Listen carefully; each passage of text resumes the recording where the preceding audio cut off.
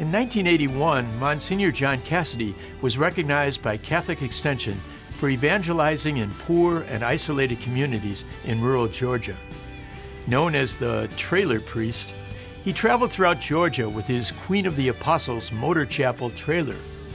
Among the parishes he founded was the African-American Catholic community of Queen of Peace in Lakeland, Georgia, which 34 years later would produce another Lumen Christi Award recipient in Father Fredy Angel. This community came to be a testimony of unity in the diversity. There were 3 mission churches, a small church in Adel, Georgia. There was a church in Nashville, St. Mary's, and a church in Lakeland, Queen of Peace, all served by the same pastor. It was a mission territory. Especially here in South Georgia, it's only 3% are Catholics. This truly is Bible Belt country, and our community is not wealthy. We're more than 50% Latino. We have Filipino members. We have a significant Afro-American community. Father Fredy's been able to put his arms around those folks. Father Fredy joined 3 small, diverse, and dilapidated rural churches into one community and one flourishing parish, St. Anthony of Padua in Ray City, Georgia.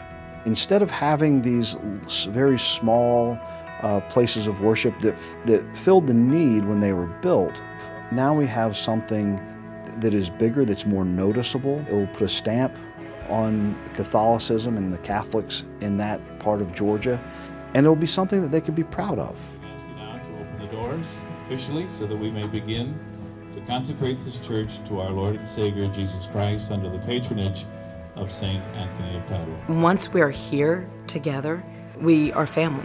It's diverse, but when we come through that door, we're just one. One community, one Catholic community. Everybody enjoys everybody, you know. You get to know different people, different culture. The multicultural aspect, I think it shows us how we can expand our faith.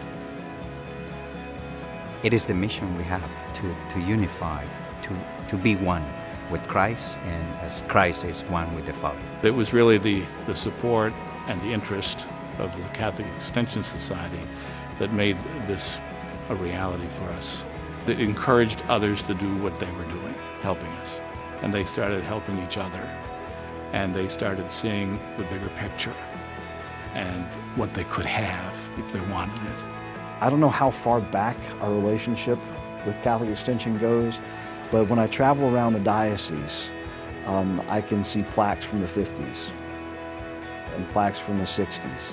Catholic Extension has enabled the Diocese of Savannah to really reach so many people and to establish the church and build the kingdom of God in all parts of South Georgia. This is a model of church that is the reality. This is a model of church that we're going to experience in our country over the next 50 years. It is a very joyous moment for this community. The dream is coming true. It has been an awesome journey.